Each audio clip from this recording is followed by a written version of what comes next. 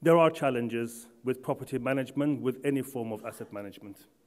And the challenges, some of them are new, some of them are existing. What is clear is that those challenges make decisions more complex, and more importantly, makes the implications of making less accurate decisions greater than what it used to be. Some of those challenges, and we've spoken to a number of clients, there have been quite a lot of surveys done on LinkedIn by different organizations, just to summarize the high-level items of challenge. Funding constraints seems to always be top of the list. Again, this is nothing new for the facility management, for the asset management, property management, however you want to call this. Of course, these have been a bit more increased over the past 24 months, 48 months. Changes in your revenues has implications on your budgets and so on and so forth. So the problem has been there, and it will continue being there. There's always going to be means to be able to assess and analyze how we can deliver what we need to deliver with these set of constraints. At the same time, the infrastructure is used on a daily basis.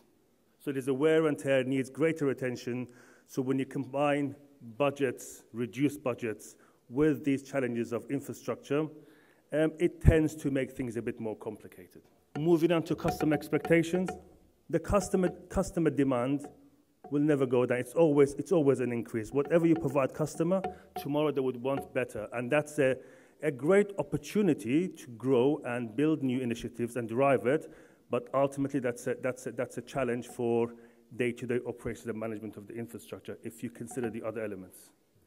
So for those of you who are sitting here planning next 20, 50 years what the world would look like, some inside information will tell you that I don't think now, tomorrow, next year, or in 20 years' time, you'll ever have a customer come to you and complain that their current rental is too low, can you please increase it? Or alternatively, no one will come to you and complain that their Wi-Fi is too fast, can we please slow it down? The demand will only go upwards. So you have these three items, and then adding to that, you have the set of regulations. Again, these are for very good reasons. They mitigate very critical risks within the business, continuity, but yet they are a set of constraints, especially in your operational day-to-day.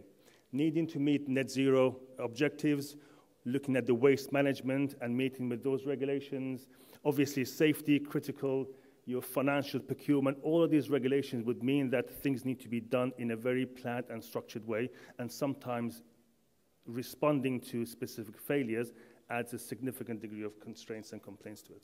So to be able to respond to this, you need to have a good level of data and insight to be able to make right decisions at the right time, be it strategic decisions or operational decisions of how do we maintain the infrastructure. What do I do today when that asset's failed? Smart asset management doesn't start at the FM stage or property management stage. It starts at the whole life cycle. So if you have planning, design, construction, operation, and then at some point decommission or renewal, it needs to start at the very beginning. So in the original stage, when you're actually planning or doing the development designs, you need to start looking at the asset management policies, looking at the asset operations and maintenance policies and strategies, and building the asset information model. Then moving on to the design and construction phase, this is where you need to be able to translate the asset information requirements into project information models, and to be able to govern that through some form of a technology, be it common data environment, or have a level of assurance so that the output of design and construction can fulfill the property management criteria that you would need later on to be able to deliver your O&M strategy. And if O&M strategy is about looking at predictive maintenance, reducing failures, world-class customer experience, and everything else that we hear about, then that needs to be considered in the design and construction phase, because you may need to require to install a set of sensors, feeders into your infrastructure to be able to enable that. And if that's not been designed or defined from the outset, the likelihood is that things may fall off the wagon, if you like, at this stage. Then when you move on to the maintenance, it's all about adding to that information. Asset health check, understanding the status of your assets, being able to develop decision support tools to enable some of those decisions that you make on strategic and over operational stages. And most importantly, data and information is very similar to an asset. Your infrastructure is dynamic, the data is dynamic. The data that you have today must be obtained and maintained in a regular intervals as the assets you replace and renew to ensure that there is a clear line of sight between your information and the physical infrastructure. And sometimes this is also overlooked. Now, this is a perfect scenario. I don't think if I were to ask for show of hands as to how many of your buildings went through this cycle, there'd be very little hands put up. And there's a good reason for it. And I think it was mentioned earlier that this wall can actually, it can be quite a good metaphor for how the real world works. There is design construction, and there is asset management. And the handover phase is when things are left behind when project is gone. That's usually, in a nutshell, what happens. And there are some reasons behind it. Within the design and construction, they also have a set of constraints. And there are critical constraints, time-bound, cost-bound, supply chain issues. And sometimes some of the items that we consider to be critical for operation and maintenance may be less critical for the governance at that stage of the life cycle. That needs to be addressed, and there are some works going on into addressing that, but I think what tends to happen is you end up with the operation and maintenance phase, and perhaps quite a lot of the previous items haven't happened, or not to the degree that's required. So the next question is, how do you then look to address that? Now, we've done quite a lot of work with our clients, and there are different ways of tackling this. What we found is to be, we found the approach that we found to be more successful than perhaps other approaches that we've used in the past. It's trying to take a four-step approach towards reaching the outcome, and I will talk about the outcome. And if this hasn't been done, asset management strategy is an absolute must that drives the direction of how do we want to maintain and operate our assets, when do we renew our assets, what maintenance regime do we use for our assets, and how do we define that? We need to look at the key business risks. If I want to have this particular maintenance strategy, if I want to be reactive, if I want to be predictive, what are the risks stopping me from doing that? And once you go into that level, you then start to analyzing what information and insights do I need to have. And this will come from your facilities management, engineering, to be able to define those items. And it needn't be a starting from a blank sheet of paper. There are quite a few standards out there that gives the ballpark of what's required. From this perspective, organizations need to look at that list and define what gives me the value and what do we prioritize and how do we define those. And then asset information model. Asset information model is what you will use throughout the life of your asset. If you want to understand, if you want to have a 3D model, a digital twin, as they call it, that contains all the information that you want to drill down into a large building, into a particular floor, into a particular room, looking at what is the air conditioning unit within that room, that needs to be defined in your asset information model. And in a perfect world, that's done at the very beginning of the pre-design phase. But if that's not been done, it needs to be done at this stage. So once this has been defined, you move on to the collect phase. What is the data governance? What information do I need to collect? To what accuracy? And how do I govern and quality check that information before it reaches the consume stage? Looking at the complexity of it. Collecting information, if you have a building to collect information from, is quite different to, let's say, an example of a royal commission in the Kingdom of Saudi Arabia, where we have buildings all across cities. And as a kingdom, it's quite a large surface area, so cities are, by proportionate, quite large. So what is the complexity of collecting that information? And then how do we collect it? Do we use drones? Do we use people? Do we use LiDARs, sensors? Multiple ways of doing it, and every single project will be unique. And there's a clear assessment to be done at that stage to ensure that there's an optimum way to achieve that. Then we move on to connect. Collecting information is critical. Information provides you with the insight needed to make decisions. If I go to my doctor, if I'm not feeling well, they can just take the temperature and be able to diagnose something. If they want to drill down in more details, you might do some blood tests, scans, and so on and so forth until the root cause is defined. So information is critical for managing your assets, especially if you consider the issues that I raised earlier: constraints, budgets, performance, aging of the assets, customer expectations. So the more information you have, the more likely you are to be able to make some key decisions. Now, connecting the information provides an exponential benefits rather than having them in silos.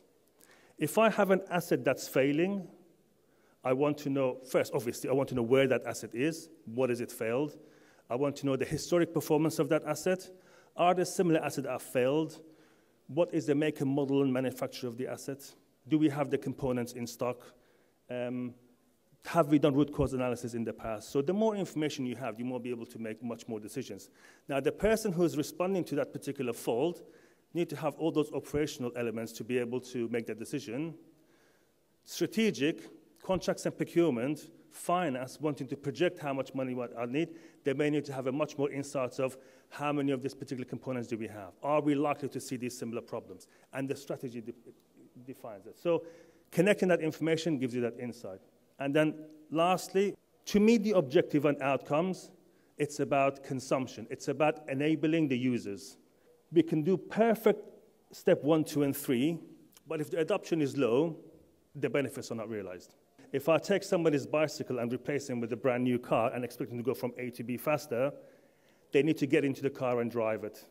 It won't change things otherwise. And we see that quite a lot. When we're dealing with large data, there needs to be a step change in how we actually present that data. The end user need to be able to make sense of that information, to be able to digest it, to be able to use it. And the end users are different. Asset management organizations are all structured around the same objective. The value chain is to provide service to the customers, sell properties, generate revenue, and so on. But there's your contracts and procurement, your finance, your engineering, they're all users of that information. So when it comes to representing the outputs, the engineering may be very happy with seeing a representation of their assets. They may love a digital twin that is very close to how they see the assets, to be able to navigate through it, systems, assets, components, how they relate to each other. That will be critical for them. They may like that. Finance may not.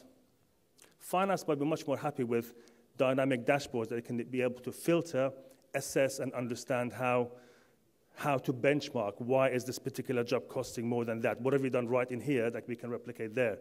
Or how much do we need to spend on replacing these assets in the coming years?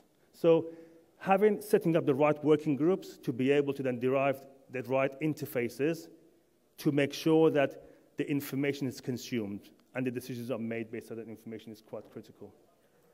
And obviously the change management. You cannot underestimate change management.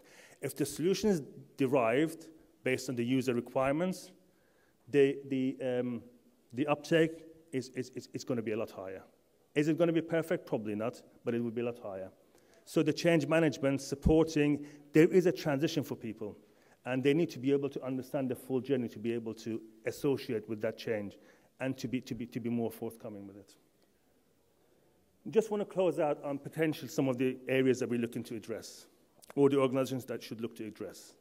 So being a smart asset management or data-led decision-making should be able to enable you to meet these particular outcomes. This should be the end goal, and we're working towards those. Efficiencies. As I mentioned before, a lot of clients that I speak to, their renewal budget is 20% of what it needs to be. So how do I pick and choose what assets do I replace and what assets do I reprioritize and defer? So being able to assess the right assets, that's increasing the life of the other assets. And how do I choose that? So that's where the efficiency part of it comes into it. It's both CapEx and OpEx. It's all about interfering before it fails. Not too soon, not too late. Performance, if you're targeting the right assets, we expect the performance to be also managed accordingly. Reputation. If you're able to be efficient and have high performance, that's the customer expectation ticked. And by customer, I mean the end user and also your stakeholders and your shareholders. Regulatory requirements. If you're able to have short, medium, and long-term plans based on the asset insight, then it's a lot easier to meet your net zero targets or to ensure that you're complying with the HSE regulations, because things tend to go wrong when you're reacting to a specific fault, and shortcuts are taken.